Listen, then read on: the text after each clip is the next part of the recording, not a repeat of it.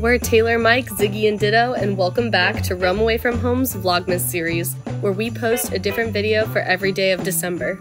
It should come as no surprise at this point that we started off our day with some puppy snuggles before preparing for our trip from Palm Springs to LAX.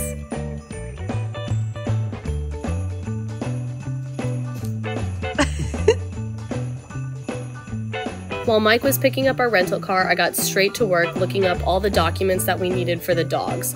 And we already had them all completed, we just needed to print them. If you don't have a printer, which we don't because we live in a van, you can easily get all your documents you need printed at a FedEx office or Staples or Office Max.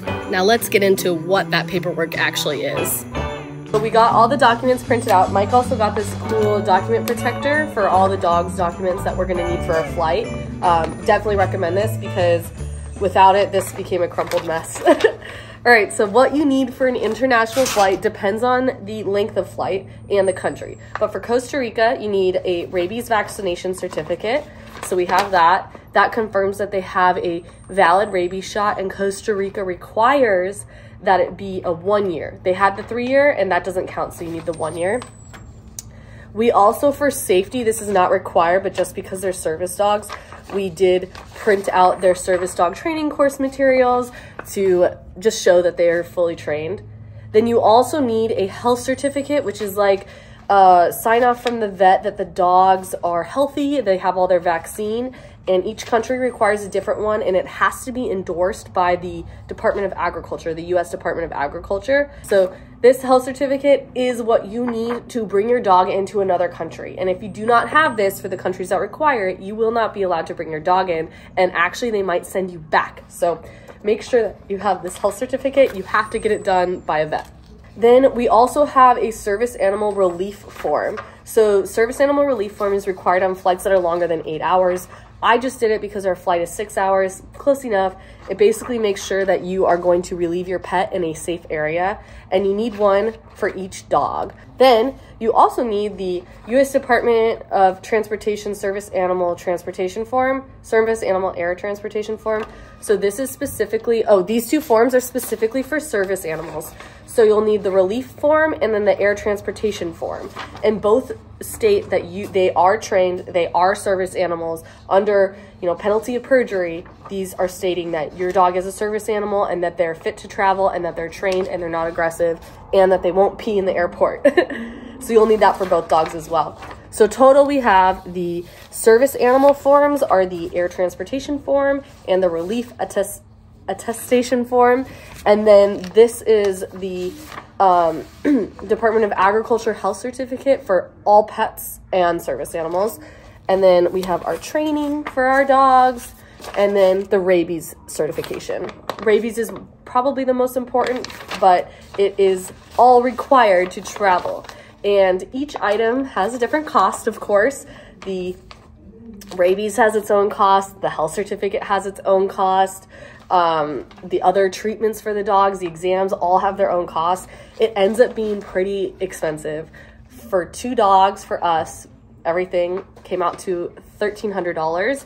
And then for my dad, so it depends on your vet, my dad had 3 dogs and it was $1,200 in his small Texas town. So depending on where you go and how much vaccines and treatment they need, it's expensive. But this is so critical, and if you do not have these forms done in the right timing, with the right length of time, you will not be allowed to bring your dog into the country. A really important thing is to double check with your own research for which country you're going to, because every country is different. Some require the health certificate to be within 15 days. Some require the health certificate to be within 30 days, some 10. Some require the 1 year rabies. Some are fine with the 3 year rabies. And if you're going to a country that requires a 2-dose vaccine, you're going to need to do one ahead of time, and then the second within that little 15-day window or 10-day window or 30-day window. Don't only rely on your vet for this information. In my dad's case, he is in a small town in Texas, and the first time they went to Costa Rica, the vet didn't even know you're supposed to have a health certificate. So he ended up being denied entry for his dogs. It ended up working out. He went to a vet in Costa Rica, and their vet sent over some extra forms. But if you don't get it done ahead of time, it doesn't work right, because both Costa Rica and the U.S. Department of Agriculture have to sign off on it. So yeah. all the documents you need for traveling with a dog. This is also for service animals, but if you just have a regular pet, you will still need that health certificate. But make sure to research and do your own research in addition to the vet. And we were very happy to go to a vet in Scottsdale because they're very familiar with the travel process. So yeah. All right, time to get our stuff together now. We are making great time. Great time. Are you satisfied? On schedule. We have, ooh, one thing that we got I'm excited about.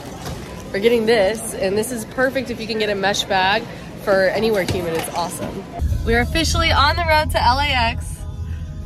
Puppies are in the back. All our documents are in order, we hope.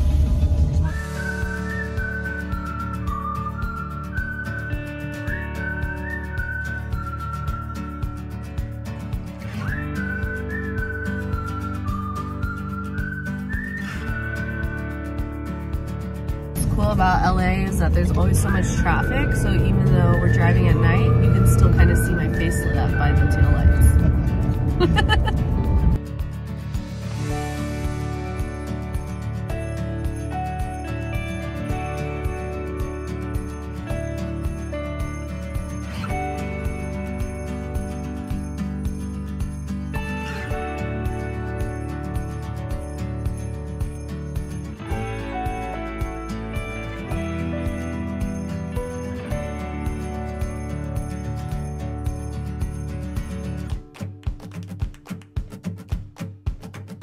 Good night, and join us tomorrow where we'll be waking up in Costa Rica.